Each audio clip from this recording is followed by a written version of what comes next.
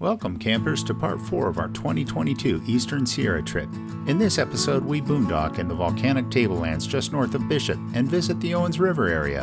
Join us as we search for hidden petroglyphs in this rugged landscape. Let's get started. We headed south on 395 to Bishop. It was a nice day out and we were looking forward to some great weather over the next few days. The Volcanic Tablelands is a unique and beautiful landscape located near Bishop, California that contains a fascinating history and geological features.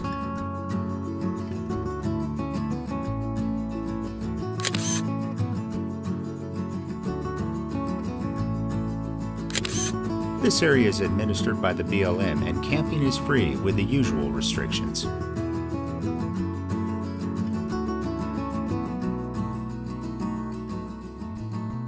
We chose to camp along one of the tufa folds, which provides shelter from the wind. Although not a problem during our visit, it can be quite windy here.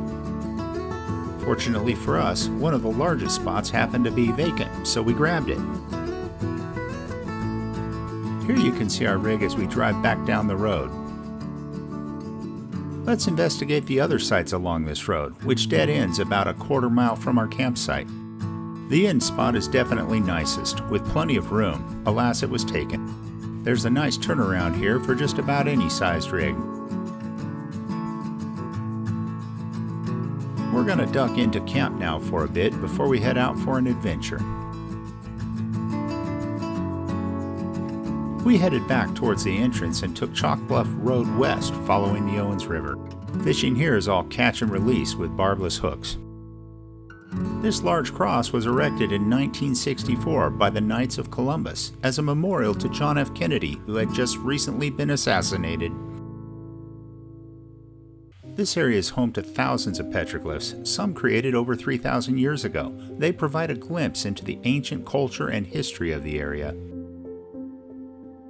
The rock formations stand in stark contrast to the Owens River, which winds through the green valley below. There is a diverse range of wildlife that lives in the Volcanic Tablelands: coyotes, bobcats, desert tortoises, as well as a wide variety of birds and snakes too.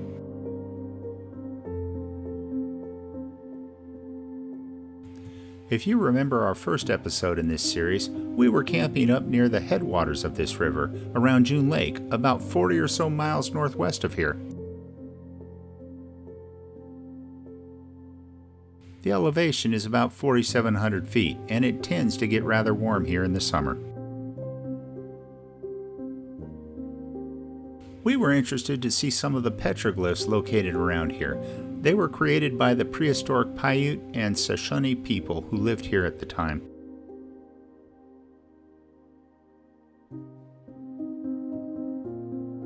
These petroglyphs are considered very sacred by the indigenous people. As visitors, we must respect and care for them. Unfortunately, Dang had injured her ankle about a week earlier and was unable to accompany me up the steep trail. The sun was beating down pretty well, and it was warm for early October. I was tempted to crawl into this hole to get out of the sun. It's a short hike up, but pretty steep. On top of being steep, the trail was rather loose and slippery. Although Dang was injured, she followed along with the drone, and we communicated via walkie-talkie. These hawks came over to check out the drone.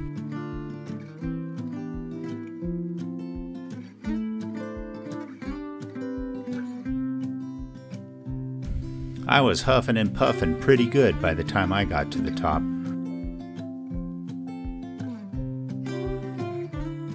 The view from up there was spectacular, with the Owens River in the foreground against the background of the Sierras.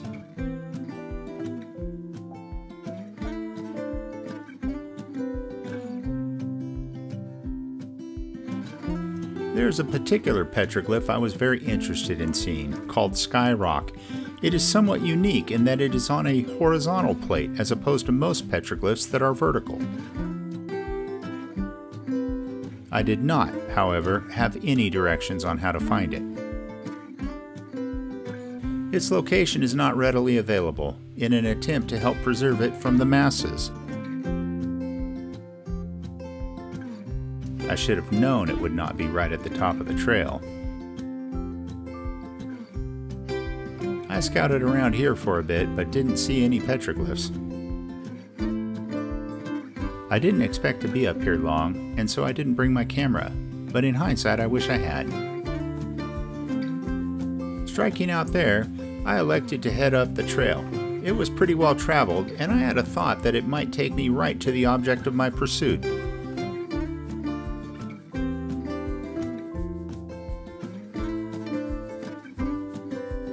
The trail got smaller and smaller as I traveled further in. This didn't make a lot of sense to me as there was nowhere for people to go.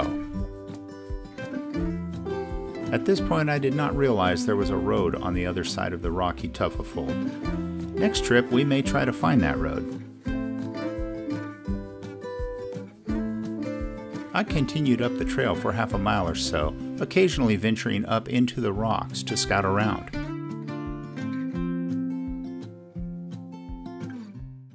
While I didn't find any petroglyphs, Dang accidentally found a few with her drone while she was searching for me. This one is known as 13 Moons.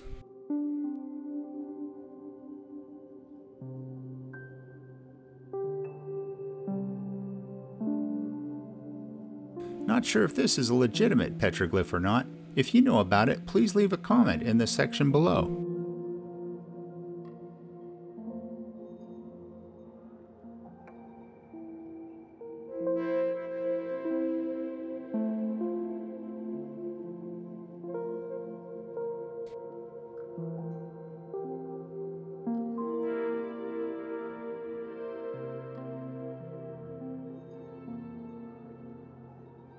The volcanic tablelands were formed over 700,000 years ago when lava erupted from the Long Valley caldera and flowed across the landscape, creating a unique and rugged terrain of volcanic rock and ash.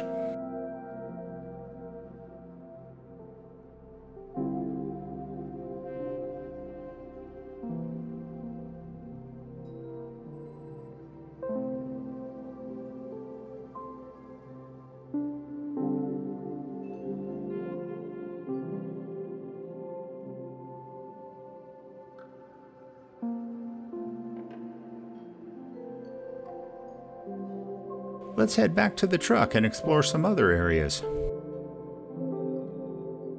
We decided to head up to the Chidago Canyon petroglyphs. They are about 8 or so miles north of us on a well-maintained fish slough dirt road. Fish Slough has its own set of petroglyphs, but we didn't stop for them on this trip.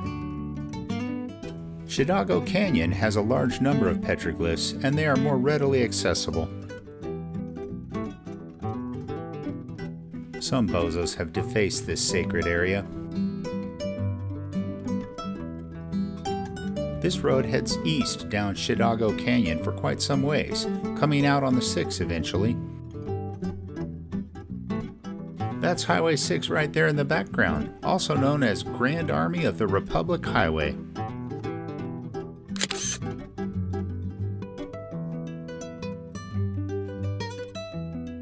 They only get about 6 inches of precipitation annually here, which is surprising given how much snow falls on the Sierras, which are not far away.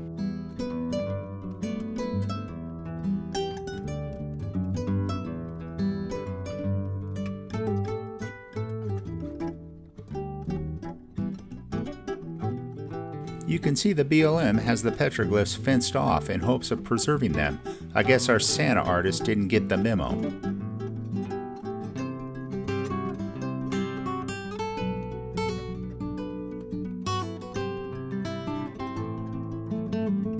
The petroglyphs at this site date back about 1500 years.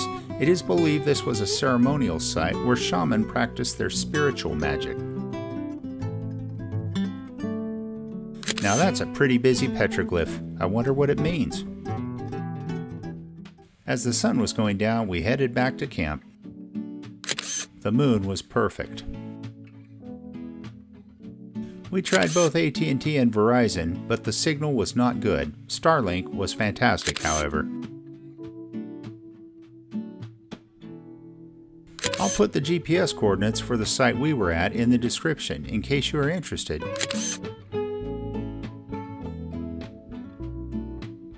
You can see the lights from Bishop in the distance, but it was dead quiet at camp.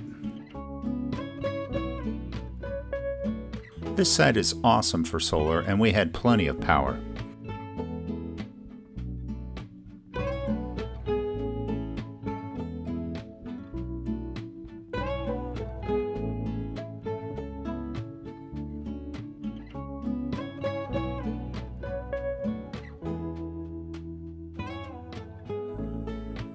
Later that night, I turned the lights on to cook dinner outside, and it seemed to interest this little guy. The next day, Dang headed out to do some photography and get more drone footage. If you drive up Chalk Bluff Road far enough, you run into the Pleasant Valley Owens River campground. There are some interesting rocks along the drive.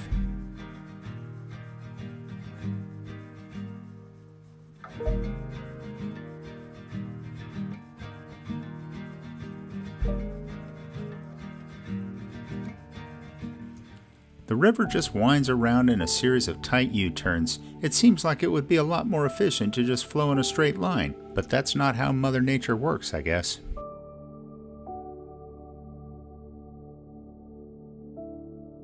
Dang's attention was caught by the sight of this large, dead tree in the distance. Intrigued, she decided to stop and explore it further.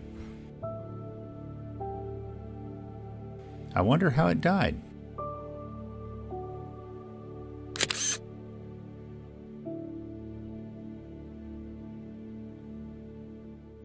Those are the White Mountains off in the background, which is east of us. It's been many years since we visited the bristlecone pines. We will have to arrange a trip up there one of these days. Nestled between the Sierras to the west and the White Mountains to the east, you have mountains all around.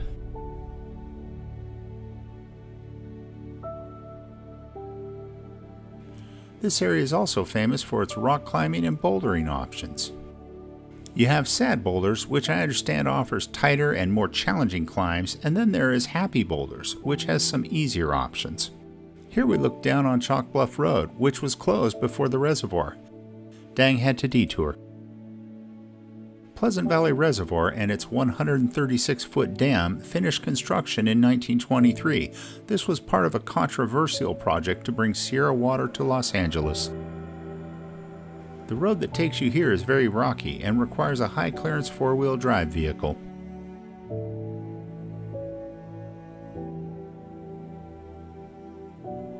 Although it looks like there might be some generation happening down there, I don't think there is. We put a lot of thought and effort into this video, and we hope you enjoyed it.